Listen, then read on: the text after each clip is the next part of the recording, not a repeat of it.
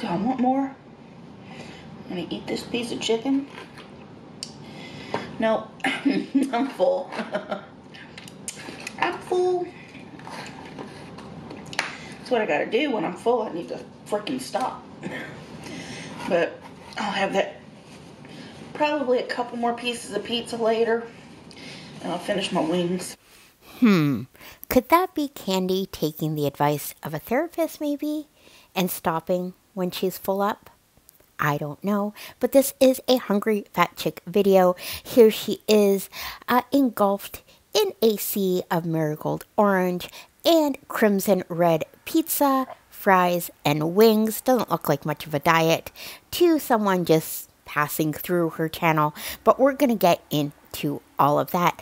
Hello everyone, my name is Kidneyjay. The J stands for jerk because my kidneys are a pair of jerks. And yes, so in this Hungry Fat Chick video, we are going to talk about her finally finding a primary care physician, as well as taking little teeny tiny baby steps to actually go to the appointment, as well as in the comment section, she talks about being institutionalized, which she talks about in her comment section, and she talks about other things at the end of this video, which was called Buffalo Chicken 3-Way at Big Daddy's Pizza Mukbang Eating. Please, if you could, I would appreciate it if you could slice that subscribe button into 8 even slices. Appreciate it. Maybe dip those your fries into the like button. Leave a comment down below. Love learning from you. Love hearing from you. As well as I do have memberships which go a long way to help support my humble little channel. So first, let's get into Candy at the end of this video talking about getting a primary care provider, and we're going to dip into the comment section as well.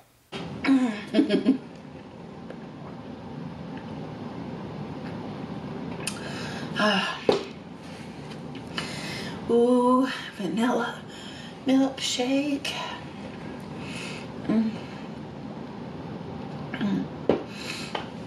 Oh man.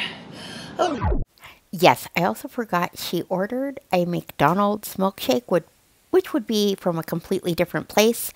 And you know how tempted I was to parody Candy's milkshake brings all the feeders in the yard, but I refrained. Sorry, or you're welcome. Okay, so I'm full. I'm satisfied for now. Like I said, I'm gonna probably eat a little bit more later, but right now I'm full enough to stop. Before I go, I did choose a primary care physician this past week. Yes, I did. I did not, however, make an appointment. I'm just not quite ready, but I will get there. I will get there. I got a lot of stuff happening the beginning of September, so plus the anxiety is like, it's really bad, but I got a primary care physician. I need to call though and like at least ask, because you know, a lot of the times when you want to like do a what do they call it, initial appointment or whatever, sometimes they make you wait weeks, even months. So I'm gonna call Monday and see. So I guess she's talking about an initial intake appointment, which could take a while to be seen. But a commenter sort of called her out on this, and let's hear what the back and forth exchange was. So this was pinned by Hungry Fatchick. It took you 1 week to choose a PCP. It took me only 30 minutes tops to choose one for my very ill mother. Shake my head. I'm sorry, but I don't like to comment too much these days, seeing as I understand how rough life can get. But this is your damn life, girl. You are gambling with your life until one day it will be too late and you will wish you had done things faster instead of procrastinating because you are too lazy. You sure seem to like to, quote, wait till Mondays these days to make calls. And Candy replied, it must be nice that things like this come easy to you. All my life, I've had someone else to help me get through these types of decisions. Y'all don't seem to understand exactly how mentally ill I am. I'm 52 years old, and this is the first time in my life I've ever been in charge of myself. If not for Thomas taking me in, I would have been institutionalized for the last 20 years. Okay, so I have a few things to say about this. Those of you who don't know the history, Thomas, aka Tommy, aka Hungry Hippy on YouTube, sort of got Candy started with this mukbang career path that she's on. Unfortunately, he suffered a debilitating stroke in 2017 and passed away December 2023. So she is saying that all her life she has had someone sort of guide her through any big life decisions. However, Thomas, I don't think was in any position to help her with any decisions since 2017. So that means Candy really has been on her own since 2017. And it has been her choice to only make moves up until now. Now, she has tried and failed before. We saw the whole keto thing a year ago where she did lose a significant amount of weight. It seems now she is sort of going the therapy route first, which I believe is a great idea. However, this time thing, girl, you can't, I know you don't want to be pushed into stuff. Baby steps, now's not the time for baby steps. Another thing is institutionalized. She said that she would have been institutionalized for the last 20 years. Well, institutionalized is not always a bad thing. Some people need to be in rehabilitation to get better. One example that I'm always going to go back to is Tammy Slayton. She was in rehab on the brink of death, but she got better. She was provided the tools, the therapy, all the help to get better. Me, when I broke my hips, I was in rehab. Did I think I would be there forever? Yes. But I also knew that was unrealistic and I would get better.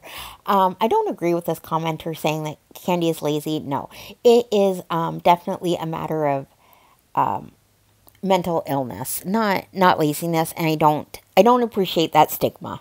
But you know, I looked at, they have a, what do they have a doctor finder thing on my insurance website, and I put in my location and all that, and like what specializations I want, and this, oh God, I think she's a nurse practitioner.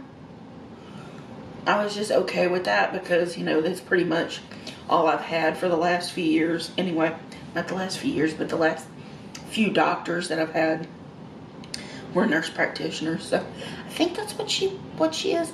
I was initially looking for like an internal medicine doctor, or family practice or general practice. But anyway, I did research on this woman, doctor, physician. And I liked all of like her background stuff. So she had like a lot of like specializations that kind of were in line with things that I'm, you know, experiencing and stuff. So I was like, okay, you're it. And she wasn't the only one I looked at. I looked at quite a few and like Googled and looked at their health ratings and all that stuff. So I picked her, you know, and we'll see, you know. So I'm gonna check and see how soon or how far away I can get like an appointment. But Okay, so she has made teeny tiny steps and actually got herself a PCP. We know, Candy, you cannot make the appointment Monday because it is a holiday here in Canada. In the US, Labor Day. I know it's your birthday coming up. You are my Virgo sister from another mister. Give yourself a gift, the present of actually making this appointment, getting the first available appointment, and following through. Again, she is in therapy. She's mentioned therapy a few times, not in this video, so she is already on that route. Nurse practitioner, I applaud her for that. I prefer nurse practitioners. I find them very very good advocates for the patient. They are a great liaison between the patient and the doctor. I also find them more down to earth, more humble than some doctors, not all doctors. But I do find the rapport between a nurse practitioner and a patient better. And maybe someone who might need coddling or guidance like Candy, I think that's a good choice for her. Anyways, guys, if you made it this far, I appreciate it. Thank you very much and enjoy your day.